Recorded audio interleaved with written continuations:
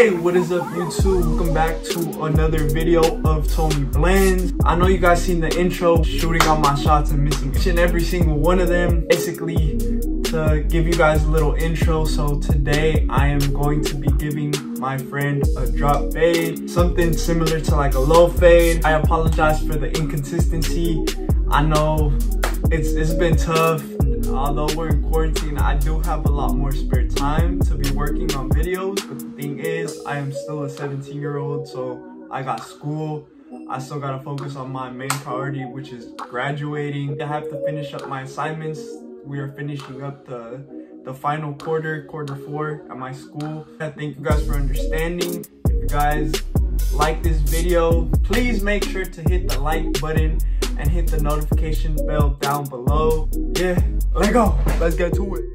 So guys, to get started with the haircut, the first thing we are going to do is set the hair in place. So we are using our comb. Make sure to put all the hair down.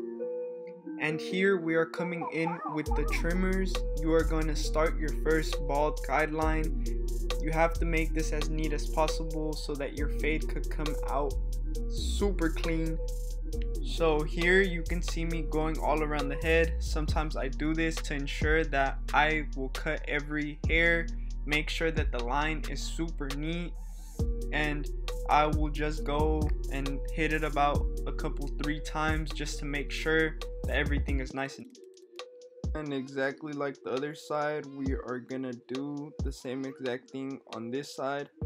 So we're just gonna create that drop fade effect. All you have to do is just curve the line around your client's ears. This gives it that illusion of that drop fade. Coming in with my wall shavers, I will now start to shave and balding out that line. Make sure you get into every spot and also leave ½ inch before you hit that top line, because you do not want to create a guideline or a line that will be hard to take out eventually in the future. So here I am coming in with my wall magic clips, lever all the way open, going up about ½ inch using the flick out motion, and we are gonna do this all around the head, going around it, contouring it, making sure that everything is symmetrical. A tip that I give to you guys is that sometimes there will be harder places to reach, like right here. I'm using the corner of the blade, and use this when there's ever like hard places to reach. This really gives you like an advantage, or it gives you a better idea of how you can curve the fade, as I am doing here.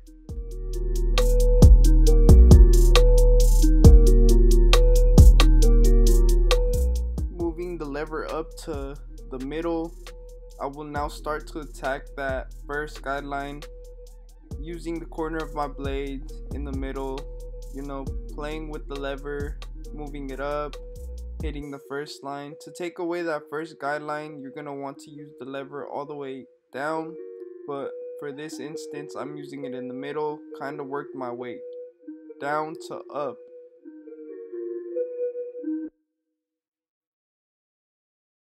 So like I had said in the previous part, use your corners. This will definitely help you. Do not use the full blade in tight areas. This will only cause you to mess up in a part where you do not want to mess up in. And to show you guys a better idea, here I have started with the lever all the way closed, gradually going up. Pretend there are 5 steps to the fade. Slowly go up. As you see here, I'm slowly going up with a lever each time, gradually going up about 25%, and as you guys can see here, you guys will start to see the fade come in motion.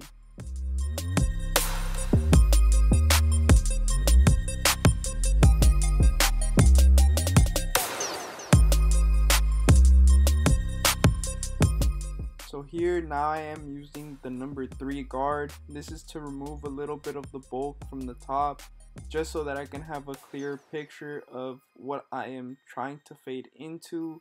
So this will create the top of the haircut and what you are going to be fading into. So this is the number 3 with the lever all the way open, and you guys are gonna see that line, but it's technically not a guideline.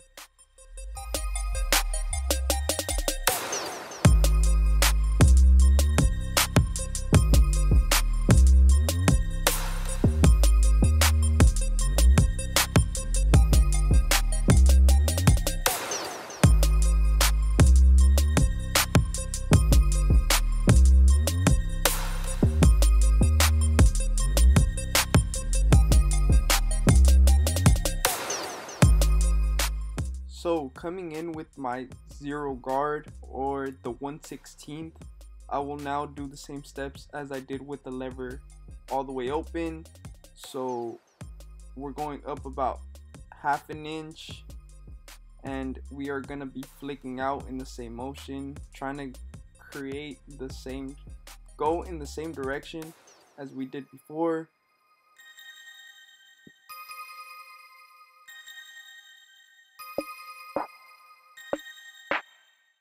Don't be afraid of going back into your haircut about a couple times. Kind of repeat the same steps. This is what you're gonna need to know, because you can't just go in there once and expect it to be all cleared up. The machine is constantly moving, so you won't cut all the hairs at once, but going in there probably a couple 2 to 3 times and repeat in the same motion will most definitely take care of that. And then here with my lever halfway, I will now start to attack that line that I made. So we are using the same steps as before. We are going in slowly and gradually going up with my lever so that I can remove the 1/16th guideline. And you can kind of see some dark spots there, so I go back in there and I remove them with my corners.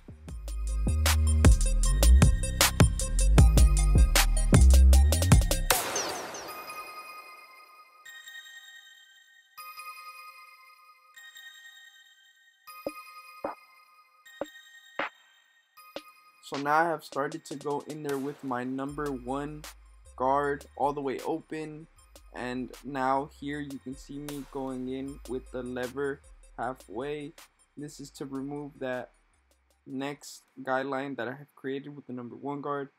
So yeah, always use your corners. This will guarantee you one of the picture perfect fades. This gets you in like a tighter area. This helps you remove lines that you do not want to make.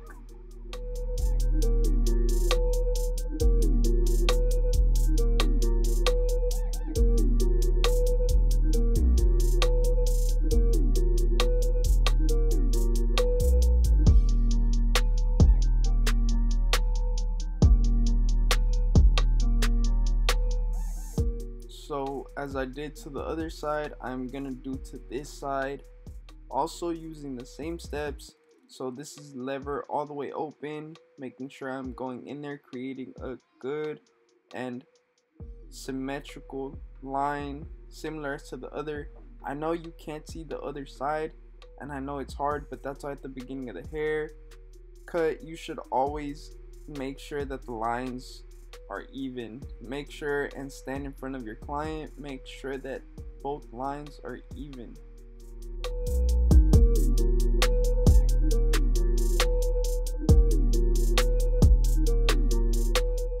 So here I am going in with my wall 1919 seniors, going up about 1/2 inch to 1 inch, flicking out using the same motion as I did before.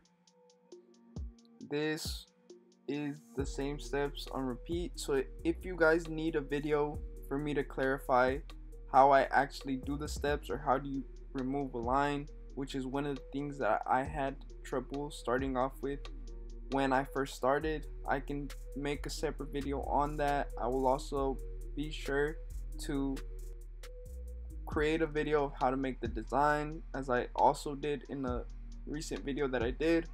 So if you guys have any suggestions or anything that I should do, please let me know and leave it down in the comment section down below.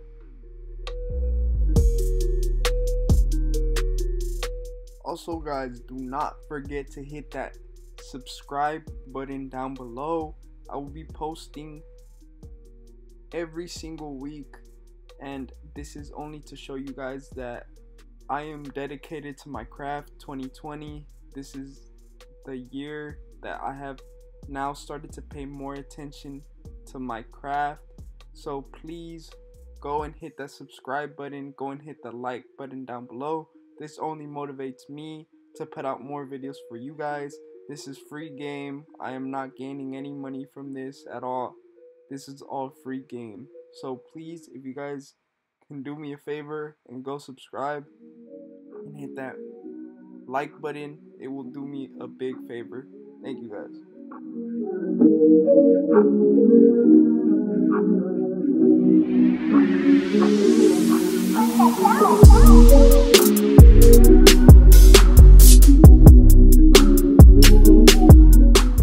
So now with my number 2 guard, I will go up about another half an inch. This will reassure me to remove the bulk that is already at the top. So we want to do this all over the head. Be sure and go back, hit every single hair, because you will not take them out in the first try. So go back, make sure you do cut that spot.